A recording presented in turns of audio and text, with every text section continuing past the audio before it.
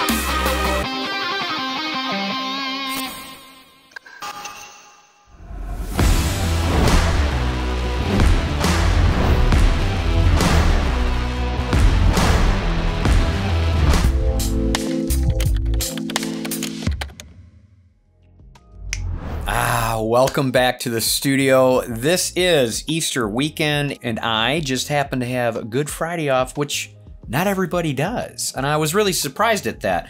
The wife is working, and even the daughter is going to school today.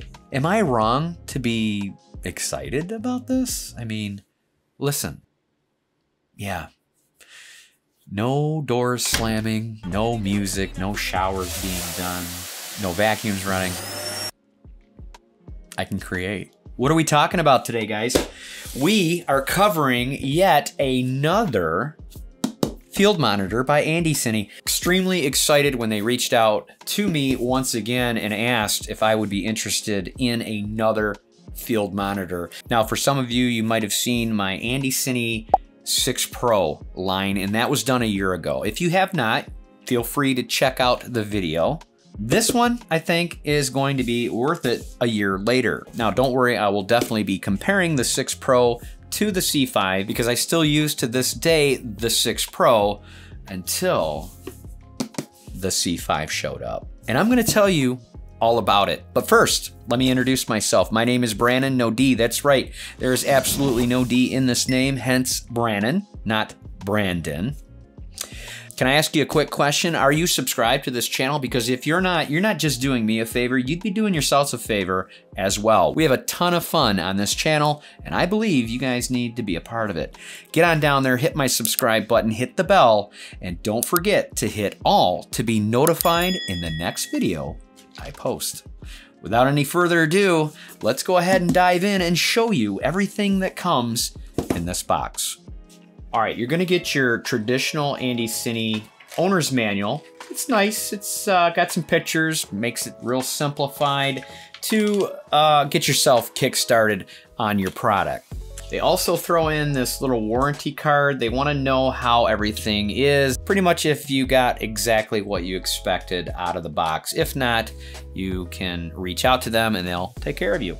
You'll also get an Andycine fiber cloth for wiping off the monitor and the seal of approval, which I love. I love that when they stick that in the box. It just kind of gives you a peace of mind that your product has been tested and certified. Also coming in the box is a USB-A to a USB-C charging cable. And if you happen to catch my last year's video, that was a micro USB. I'm gonna show you that in a second. Then you'll get a 2200 milliamp lithium battery, and something you guys are going to notice a lot differently of this battery versus the Pro. Oh hell, let's just show you now. Check it out. Okay, so you've got the same battery, different thicknesses. Why is that? They have totally eliminated the charging adapter for the battery that comes with the 6 Pro. So you get your battery, charger. You don't need those anymore, guys. That's right, you have yourself a USB-C and a button to press to see how much charge you actually have. I think that is an incredible new feature and I support it 100%. Nobody wants to be carrying one of these around, especially being a micro USB, right? USB-C, they're laying around everywhere, and now you just have to plug in the battery. You don't need the extra charger. However, they are still sticking in the box the micro HDMI to a full HDMI. That's fine for like my Sony a7C that I'm actually debuting in today's review for this Andycine to be hooked up. But for the ones that want to use their Sony a7S III, like I got, or a Canon or any other camera that you're going to use a full HDMI, you're going to have to purchase a full HDMI to an HDMI. I will leave all these links down in the description where you guys can pick this up. I highly recommend getting one of these coily styles. They're nice and short on the camera and they stretch out. It's a nice cable. You'll love it. Now on the Pro 6, you get this mounting bracket.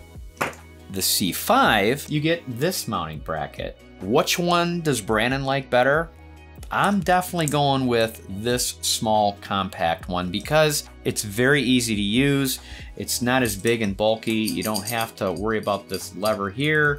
It's very simple. You just screw it on. It's all in one piece. It's made extremely well, and they even give you a Allen wrench key that you'll need to set the tension. Let's touch on the case that comes with the Andycine C5. You can tell just by the material made for this monitor that they really put their heart and soul into it, from the zippers being a rubber tab to this beautiful hard shell but yet material case. And of course, it's got this black and red color set, has a nice rubber handle with some fabric. But yeah, let's take a look at this. Opening it up, you have two compartments. You have this mesh breathable compartment to put all your accessories inside. Then you have this firm padding that goes over the monitor when you slide it in. So they've really thought of everything when it comes to their cases. They definitely have the right pattern to keep your monitor safe and sound. All right, guys, let's talk about the Andycine C5. Check this out. Okay, right off the bat, you're going to see a thicker model than the 6 Pro. Okay, it's a little thinner. The reason that is there's an actual fan built in, and we're going to talk about that in the specs. But I just wanted to do a side-by-side comparison real quick. Now, don't let the size fool you. Looking at these side by side, you would think that the 6 Pro is bigger than the C5, but that's not the case. They're both considered 5.5-inch displays, okay? All right, let's take a closer look at this C5 5.5-inch field monitor. At the top, you're gonna have your power button on and off. Then you'll have the built-in fan, the menu rocker, but fear not, this is definitely 100% touchscreen, and we're gonna go over all those features later on in the video. Turning it to the side, you have more grates for the fan. You're gonna see that this has a lot of air vents because it needs that fan to cool it down because it does get so bright. You also have a 1/4-20 thread for mounting. Flipping it to the bottom, on the far left, you'll have your DC in 12 volt, your DC out 8 volt, another 1/4-20 mount, and a full SD for importing your LUTs. That's right, no micro SD card here, a full SD card. Love that. Flipping it to the left side of the monitor, you'll have your full HDMI in, HDMI out, and a headphone jack. Turning it to the back side, you'll have your battery mount and your A and B transmitter mount. That's right, guys, they have thought of everything when it comes to you and your equipment being out there in the field. All right, let's go ahead and nerd out with me real quickly. I want to go over the specs on what this is capable of, and then we'll go ahead and give you a rundown of how everything works with a tutorial with yours truly. Or, of course, you could use my timestamps and get you where you need to be, because I like to make things very convenient for my followers, such as today's sponsored video is by a platform I use daily, Artlist. Guys, if you are content creators, which I think some of you are probably watching this video, you have got to check out this platform. If you like the music I use in my videos, they have tons of songs to choose from of all genres. I will be sure to leave you all the details down in my description below, and make sure to get yourself 2 free months on top of the 1-year subscription. All right, time to continue with the review. All right, with the C5 monitor, you're getting an ultra bright 3000 nit and auto dimming. Pretty cool. That supports a 4K 60 Hz HDMI signal, input and output. That's where all this ventilation comes into play, is with their built-in advanced cooling fan system. This monitor will adjust accordingly from the moonlight or midday sun. As creators, we all loathe the midday sun. You know what I'm talking about. The 5.5 LCD high resolution is a 1920 by 1080p full HD with 368 pixels per inch. They've also equipped this with the smarter new AndyOS UI for absolute precision. So basically they've thrown a whole new software program into all their Andycine products going forward. It's awesome, you're gonna love it. This C5 is packed with so many features. You guys will not be without anything needed for out there in the field, I guarantee you, such as focus assist, zoom, zebras, false color, waveform, audio meters, histogram, vector scope, anamorphic desqueeze, multi-views, analysis view, and a 3D LUT support that we mentioned earlier with the SD card, just to mention a few. All right, let's go ahead and show you guys how this mounts to my A7C, and I'm pointing up because it's the upper camera, so we're gonna have to switch views. Let's do it. All right, now that you have everything hooked up right, you can go ahead and press the button. You should see this little red dot turn green. There we go, let it go, and it'll fire up the Andycine software. This screen that you guys are looking at right now, I cannot emphasize enough. I really wish you guys were right here with me to see this in person, because filming it from afar does it absolutely no justice. The screen on this is absolutely stunning. All right, right off the bat, you're going to hear the fan in the background, and I apologize for that, but I have it set at 100% right now, and that's only because I'm gonna show you a few features on this. Obviously, we're not gonna go over every feature. This video would be much too long, but I will definitely go over the key features that you guys are gonna wanna know about. Right off the bat, you have a full screen showing your battery. Now, there's two ways to open up this menu system. Number one is manually pressing really quickly on the menu rocker, and that'll bring up your menus. To get rid of it, you press and hold it for a little longer, takes it away. Or you can double tap the screen, and that brings up your menu, or tap it once and it removes it. Let me show you guys something real quick before we get into the menu settings. Click off this, and when you don't have anything engaged, if you take your finger and move it from the right screen and push up, you'll be able to turn the volume up or down. And then on the left side, same thing, but this time it changes brightness, high or low. Pretty cool. All right, let's go ahead and start rolling through the menus here. First, you're gonna see waves. And once you click on waves, it brings you down another plethora of options that you can start using. Like analysis, once you click on that, you'll see that there is a red button that says off. You click on it, it turns it on green, and now you're able to see the analysis. Go ahead and shut that off. You have waveform, same thing, turn it on. Then we have vector scope, turn that on, and now your vector scope is displayed. You have histogram, same thing, turn it on. Now you have your histogram, a lot like what you'd use on your main camera. I'll be turning these off and on as we go through the menus. I don't want to have a bunch of settings on and confuse you guys. I want to keep it as clean as possible. Then you have audio meters. Click on that. We'll turn it on, and then you get out of the menu, and now we have a audio meter that is calculating our voice up and down. Very nice feature to have when you have the headset plugged in and you just want to make sure your audio signals are working well. All right, then you'll see this grayed out area with plus signs. Those are categories that have other options within themselves, such as assist. Click on that, and now it opens up focus assist, zebras, check field, LUTs, etc. So let's go ahead and click on zebras. That is one of my favorite options to use. We'll go ahead and turn it on, and then you can increase or decrease the zebras how you wish. So there you go. All your zebra lines are within the blown out areas, and you can adjust your ISO as needed. But of course, we'll go ahead and turn that off for cleanliness. I mean, there are so many options in here, guys, that I just merely don't have enough time to explain each and every one of them. But I'm sure once you guys get involved and jump in this software, you are going to have yourself a field day. No pun intended. You have false color, another awesome feature to have. You can go ahead and turn this on. Now you've got your spectrum areas. Go back in, or you can use the ARRI. And again, you have plenty of options to work with. All right, let's move along. You have the LUT switch, which is nice. You have your S-logs in there, and then you also have your LUT imports, which you'll be using your SD card for that. Nice feature as well.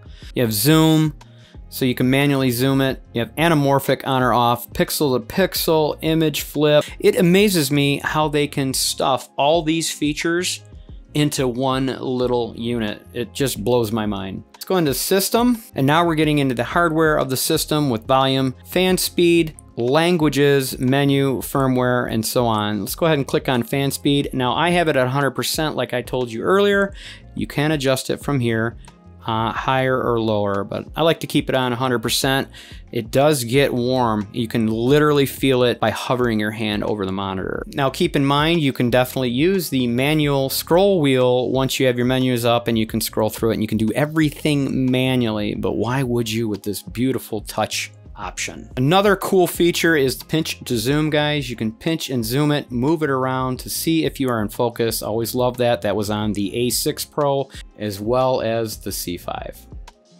Just bring it right back. There we go. All right, one more thing to cover real quickly. Take your finger down at the bottom, drag it up, and now you have a quick menu. And these are some quick options that you can get to right away. You don't have to have it in the way of your field on the right side, or you can actually move it to the left side too if you wish. It is completely customizable to fit your needs. Now I did manage to step outside real quick for this review.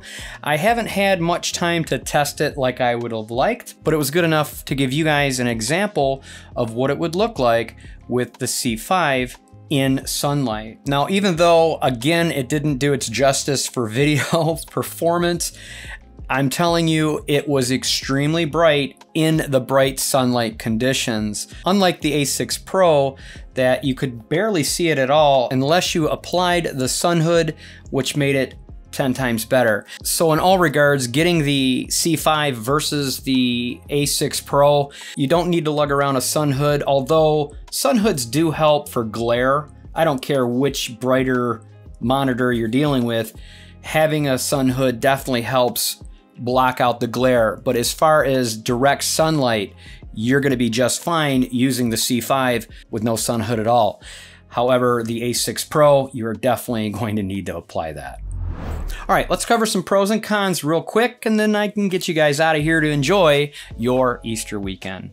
Pro number one, very bright, obviously. It is extremely bright, so bright, in fact, it gets hot to the touch. Another pro, love the touch screen on this. I found it very responsive. Seems like every time I was scrolling through or pushing any buttons for any menu items, it worked flawlessly. Another pro, absolutely love the new battery design on this. I wish I had all my batteries with this USB-C option to plug it in and not have an actual charging brick. It just minimizes and simplifies everything. All right, where there's pros, there's obviously some cons, and I only have a few. Con number one, this monitor does get extremely hot. When I said it earlier, and I'm saying it now, I mean it. It gets so hot that when you drag anything, like when I was scrolling up for volume control or brightness, if you leave your finger on the monitor for a certain amount of time, you will feel the heat and you'll want to lift your finger off. However, that being said, if it does get too hot to the touch, you can always go back to the menu rocker and use it manually, and you won't have any issues. But then again, that is defeating the purpose of this being a touch screen monitor. You want to be able to use your touch screen. So the last con actually pertains to the first con, and that is the fan being a little bit on the noisy side of things. With the 3000 nit brightness on this, you need a good strong fan for a cooling system. Hence, you're going to have a little bit of noise there. So it's definitely something to keep in mind. All right, would Brannon recommend you guys the new Andycine C5 5.5 ultra bright field monitor. Now, however, I am not sponsored or endorsed through Andycine. They reach out to the channel, ask me to do you guys the review, and it's up to me to give you my honest opinion. It's that simple. Would I recommend this? Absolutely, 100%. It definitely has a lot more features as the A6 Pro. However, it does come at a steeper price, okay? Right now, if you go down to my description below, I'm going to provide you with Amazon affiliate links. That's right, I do get a little kickback if you so desire to use my link.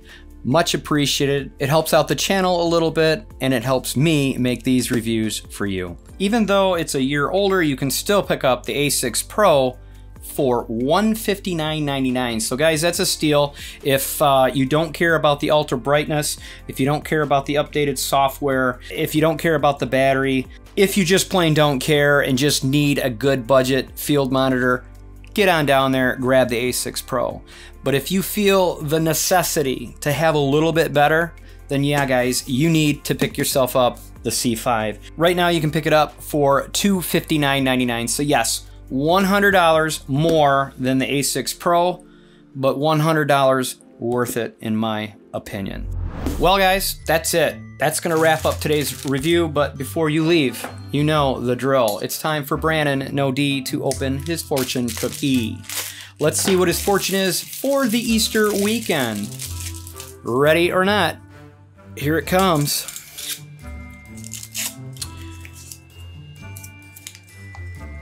Be careful. Straight trees often have crooked roots. Nice. Get a warning for a fortune this time around.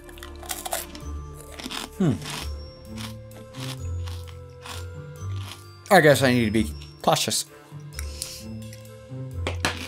Guys, sorry. I hate to talk while I'm chewing.